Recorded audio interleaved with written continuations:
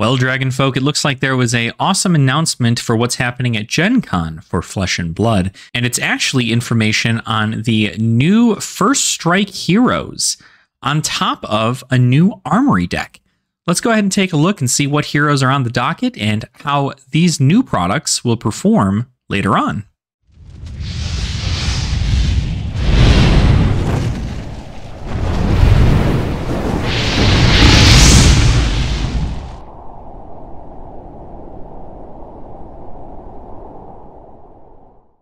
Welcome on in, Dragon Folk. It is such a pleasure to have you all here. Today, we're going to go over some beginner-focused product. Now, as a very, very big advocate of well-designed beginner-focused product, I wanted to go over the announcements for these decks. And granted, it is an early understanding of what these decks do, simply because we don't know what the deck lists look like or anything of the sort. But I wanted to go ahead and give you an idea of what these are supposed to accomplish, how I believe they are going to accomplish them, and my first ideas on the deck itself. So FaB at Gen Con is going to come out with this awesome thing. First and foremost, a new hero was also announced during this announcement, so pretty cool. Not sure if we're going to see this hero in Rosetta, the next set for Flesh and Blood, but we will see Earth cards, and this is an Earth Guardian. So let's go over some of this stuff here. This is Terra. Terra is a Earth Guardian that says at the beginning of each end phase, if there is an Earth card in your pitch zone, you may pay a resource, and if you do, create a Might token. Now, Terra is pretty straightforward as far as Guardian stats go. The cool thing about them is that they're playing more defensive, while Aurora, who is the other hero that we had seen here, this hero was already announced for Rosetta, but this is a alternate art specifically for the First Strike decks for her. And she is more of an offensive deck, right? She likes to go wide, be very aggressive with her stuff, and they've made that known in all of these little blurbs here, right? Take up the mantle of an elemental hero, harnessing your connection to the forces of nature in order to unlock powerful abilities. Stand firm with Terra, a guardian whose unbreakable Earth Bond, now Earth Bond, is in caps. So I'm assuming that Earth Bond is a new mechanic that we are going to see specifically with Terra. They keep him alive while he cultivates a late game smackdown, and then feel the lightning flow with Aurora, a runeblade who fries her opponents to a crisp with a barrage of electrifying attacks. Now, I could be wrong on the card mechanics actually.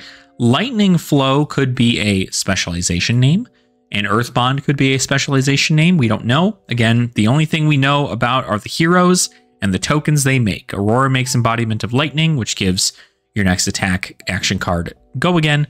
And then Might is, as we've seen in heavy hitters, Might is also for just kind of getting a whole bunch of damage saved up.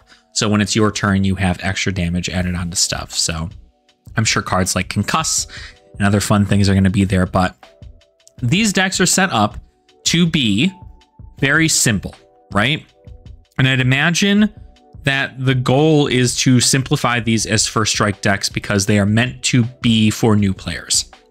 What I have questions about is why they would make Aurora as a First Strike deck and then also as a Blitz deck.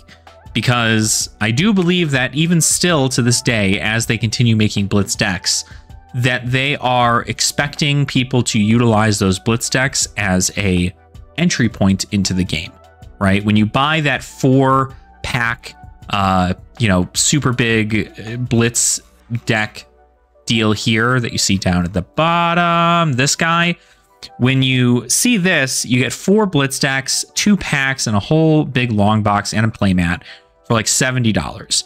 And this comes with all 4 of the decks, all 4 of the heroes. You can play around with each one of them, play with your friends. It's super awesome. But is this Aurora deck going to be different than this Aurora deck? Because if they contain the same cards, then it's kind of a little bit of a miss on my end. But I'm still curious to see what's going to happen here. How they're set up is pretty straightforward. You're going to have 6 decks of 3 of each hero, so you're only going to have Terra and Aurora as these heroes. And then each pre-constructed deck contains 40 cards, plus a hero, weapon, equipment, and token cards. So it's going to be set up almost exactly like a blitz deck that you would already get. Its price point is even the same as those blitz decks that are released. But it looks like what they're doing is they are moving their beginner-focused product to be from single decks of blitz decks. And instead, if you want the blitz decks for the actual set, you have to buy the long box. Whereas if you want the blitz decks to learn how to play the game, those will come individually at stores as these first strike decks. Now, the first strike decks are actually available for play and legal in tournaments as of August 1st, which is when they will be given out at Gen Con. Gen Con is a convention in Indiana. It's a big games convention, and they are going to be giving out, on top of the Blaze promo, they're going to be giving out this awesome, early access to the Blitz, what do you call them? The first strike decks. And while I think that's great, I also feel like it's just showing off more of the cards from Rosetta before they're actually supposed to be. I feel like you kind of get an idea for what the deck is supposed to do before you even hear about anything from Rosetta, because Rosetta is actually supposed to be released. And we're supposed to get like a spoiler season sometime around the end of August. But these guys are all going to be available to you at the beginning of August. And then, not to mention the fact that if you do not go to Gen Con, outside of the release date for the Philippines specifically, because they'll be at the Battle Hardened for Manila, the release date will be August 23rd. Now, August 23rd, that's pretty close to the release of Rosetta, so makes sense as to why that would be the case there. I feel like there's kind of a bit of a miss, especially since Aurora is already in here. What is the purpose of buying the Aurora deck for the Blitz deck collection, other than getting the extended art cards and the rainbow foil hero, I'd imagine. But that's kind of it here. These decks are also supposed to be played against one another, so it's defensive against offensive. And I like the fact that they're meant to play against one another, but I feel like this is going to lose that kind of uniqueness as the game continues on, because I'm sure these first strike decks are not going to be good to play against the next set of first strike decks, unless they are. If they are, that's super great, and it'll be a essentially a format specific to learning the game.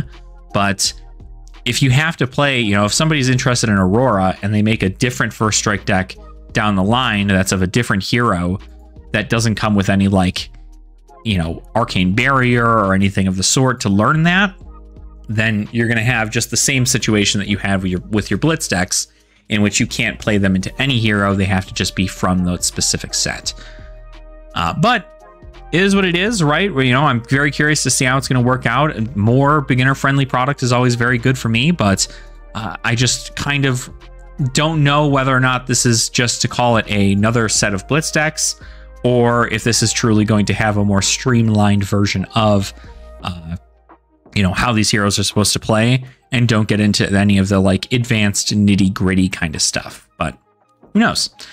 But on top of that, though, what we have actually is also an announcement for Azalea in the Armory deck. Now, we know Bolton is coming out in July with his Armory deck, and we only know a couple of cards from that. We don't know the list yet. But as of right now, we now know that Azalea is also going to be getting an Armory deck. And that's really good, because Azalea is a favorite of a lot of people, and she definitely is doing pretty well into the format as of these days. But on top of this, she's also getting new cards. Every Armory deck has new unique cards in it, and Azalea is no different. So taking a look at her product, obviously there are two cards here that were released so that we can see them. They were spoiled, and it's Line It Up and Target Totalizer. So take a quick look into this. Line It Up is actually going to be a new majestic ranger action. Pitches for 3. You can play it for 1 resource, blocks for 3. And then your next arrow attack this turn gets +3. And then you may turn a face down arrow in your arsenal face up. And if you do, you put an aim counter on it. So it looks like they're going to try and make this this Armory deck very aim counter specific, which is fine, because I think that the aim counters are not utilized very well in the play style these days. But we want to see different ways to play Azalea, and I feel like targeting strictly the aim counter aspect is going to be a great way to put her into the format, or at least be able to pick her up and get an idea about how she should be played. And the next card, of course, Target Totalizer, a new headpiece. Not sure if this is going to end up actually being replacing skull wrap or cross wrap, skullbone cross wrap. Nobody's going to be replacing this with that unless they are strictly an aim build. But again, this is much like Savage Sash, where you pretty much just get to use its ability once, and then you don't have to use it ever again because it'll be destroyed. But it is a pretty good ability. You know, destroy this whenever an arrow with an aim counter hits this turn, you draw a card. That's pretty good, but I don't know how wide Azalea really gets. Probably like 3 arrows wide, if that. So you're able to keep a few cards in hand and maybe even keep an arsenal, but I'm not sure that it's going to help with the dominate plan that she has. Although, with a bunch of aim counter cards entering the fray, we do have access to a bunch of aim counter cards that aren't really utilized. I mean, Infecting Shot is always used, and Withering Shot. Those all just get additional power when they have aim counters on them. But when you take a look at cards like Deadeye, which puts an aim counter, if the next arrow has an aim counter on it, it'll have you just look at their hand and discard a card if that arrow hits. Immobilizing Shot says if it's got an aim counter, it says when this hits a hero, you can't play more than 1 attack action and 1 non-attack action card during their next action phase. So there are plenty of ways to give aim counters, but on top of Azalea getting these, Riptide also is going to care about aim counters, because this says this is Riptide specialization for Murky Water. If it's got an aim counter, it gets +1 and dominate. So the best thing is that I feel like this is going to be a deck that's going to be able to be kind of like hot swapped between Riptide and Azalea. You just need to worry a lot more about getting traps into Riptide, which isn't a terrible, idea for that. You could also see Sandscour Greatbow getting a reprint, but I doubt it. I believe you're going to see Death Dealer. I believe Death Dealer is the way to go. So this, of course, is going to be another wonderful deck. I believe the MSRP is still going to be, right around $40. So hopefully people are able to pick this up pretty quickly. And this is going to be the 3rd Armory deck that we're going to see. And since it's the 3rd Armory deck, that means now people have a lot more of an option, or if they're trying to get into the game, for new decks to pick up. Now, I've already made a video talking about the KO Armory deck, and once the Bolton Armory deck is released in its entirety, I'm probably going to go ahead and talk about that as well. I do want to make sure that the decks are actually pretty well done. I mean, I had some things to say about KO, but I think KO even still is a really, really great product coming out, so I hope Bolton's able to do the same, and I believe Azalea is going to do the same as well. Regardless of whether or not it doesn't have the most powerful cards in the deck, it is going to be a beginner product that people are going to get into.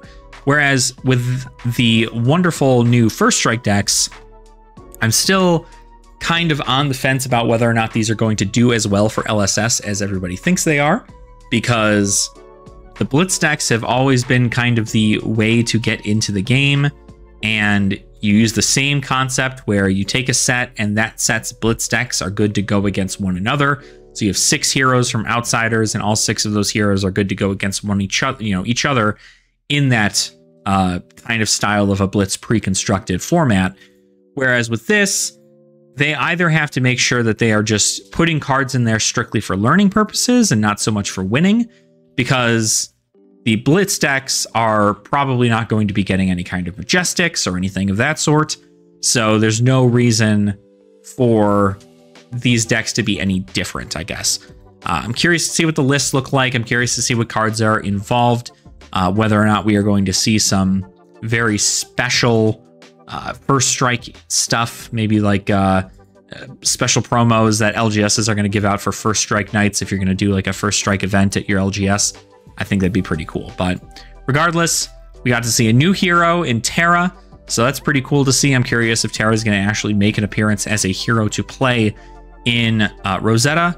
But regardless, even if he isn't, there's currently only a young version of Terra, and that means that they are only available in young formats like Blitz and Commoner and Clash and so on and so forth. So Hopefully you guys enjoyed this video. We went ahead and talked over all of these wonderful new goodies for Flesh and Blood. And if you guys are going to Gen Con, let me know in the comments down below. I'd love to hear about what you guys got planned. I certainly wish I could go this year, but unfortunately, we're going to have to probably just save up and wait till next year. But thanks so much for watching. Make sure you go ahead and like the video, subscribe to the channel if you have not already, and I'll see all of your beautiful faces in our next Flesh and Blood video. Take care. Nerd out.